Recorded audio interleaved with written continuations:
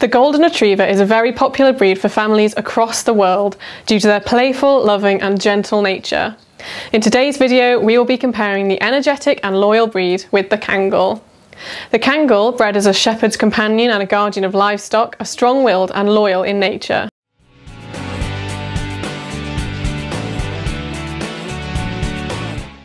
Welcome back to the Fenrir Golden Retriever Show. If this is your first time here, my name's Mimi. I'm a certified canine leader here at FenrirCanineLeaders.com.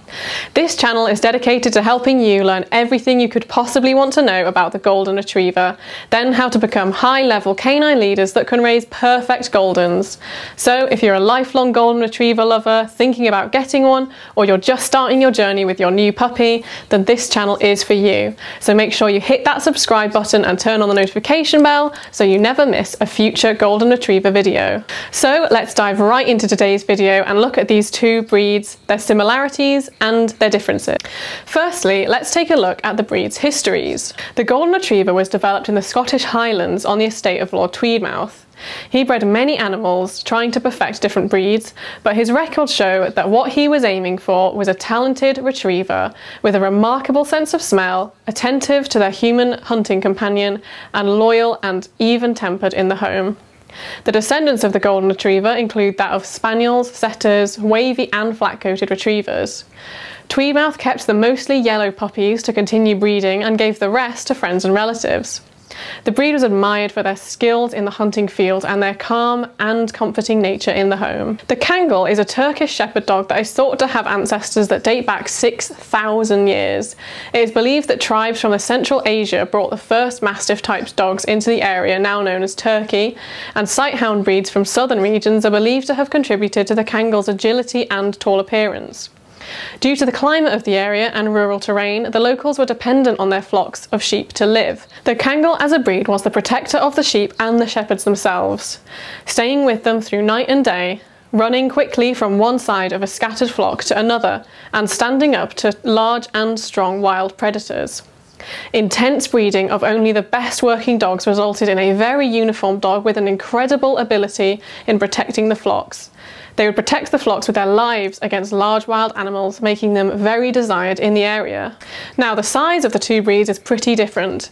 The Kangal is an impressively sized dog, with male standing at 29 to 32 inches and female standing 28 to 31 inches tall at the shoulder. Males tend to weigh around 110 to 150 pounds and females weigh between 80 to 120 pounds. Golden Retrievers are smaller in size compared to the Kangal, with males standing 23 to 24 inches at the shoulder and weighing 65 to 75 pounds, and females usually 21 to 22.5 inches tall, weighing 55 to 65 pounds. The Kangal has a short, dense and weatherproof coat with a thick undercoat. It is flat and lays closely to the skin, with a slightly longer area on the neck, shoulders and tail. They range from cream through to fawn, dun or steel grey, with a dark or black mask and ears. They have a small amount of white on their chest, toes and chin, and occasionally a black or white tip on the tail. Golden Retrievers have a different coat to the Kangal. They have a dense and water-repellent outer coat with a thick undercoat. They have long, wavy or straight hair with fur feathering on the back of their front legs and underbody, with very heavy feathering on the chest, back of thighs and their tail.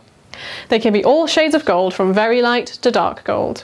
As with all dog breeds, it is important to be aware of any certain health conditions that the breed you are interested can be more prone to. Goldens can be prone to a range of health problems, including hip and elbow dysplasia, cataracts and other eye problems, heart conditions, allergies, bone problems, blood disorders, bloat, epilepsy, glandular issues and cancers. The Kangal is also prone to various health conditions, including hip and elbow dysplasia, mange, glandular conditions and eye problems. Golden Retrievers are extremely sweet and calm in nature, with a gentle demeanour towards everyone. They were bred to work with people and are always very eager to please their owners, which can make training a Golden easy in most cases. But obviously, with consistency, time and effort, you will have a well-rounded and well-trained adult Golden. They are sociable dogs that adore the company of other family members, making them perfect as a family pet, especially in families with children, as they love to play and continue to be a puppy throughout their life.